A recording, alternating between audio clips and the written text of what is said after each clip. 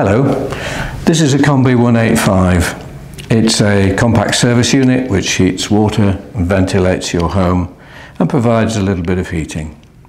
We're going to change the filters today, or at the very least look at them to see if they're okay. The filter compartment is above the piano hinge on the front panel, and we need to unscrew with an Allen key.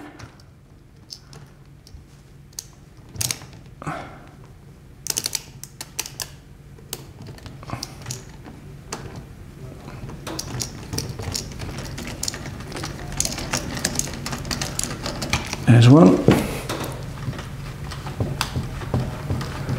On earlier models, the screws at the top were actually just slotted screws and they were quarter turn catches.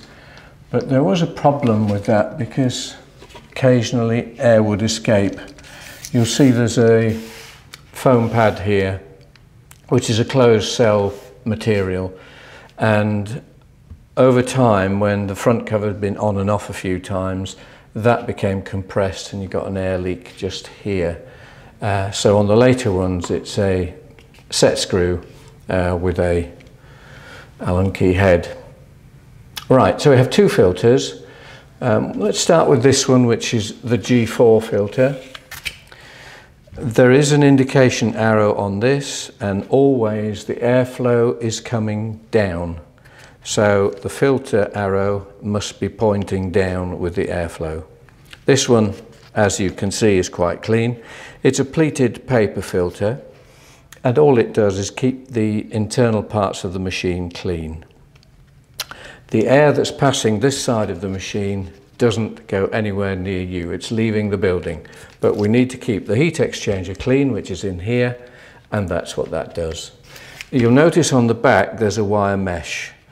That always should be downwards, and okay, if you follow the arrow you'll see that that's the way it should go. It simply slides in.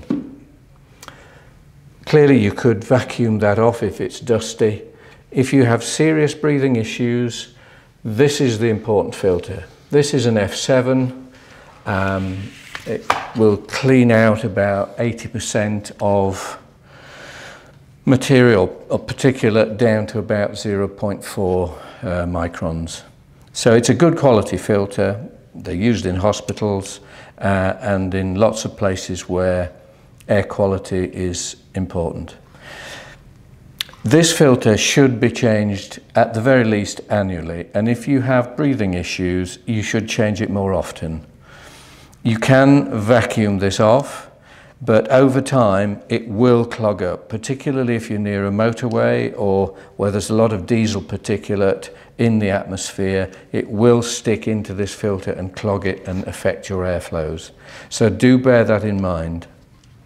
Simply clean it or replace it. It doesn't matter which way this goes, it works both ways, but if you're cleaning it, make sure you put it back the same way. They just slide in and then close the front and screw it up tight. I use a hand device here. Some people use a simple electric screwdriver. It's not a good idea. Do it by hand. It's so easy to over tighten this and ruin the seal, the foam seal at the side. Hope you found that helpful. Thank you for watching.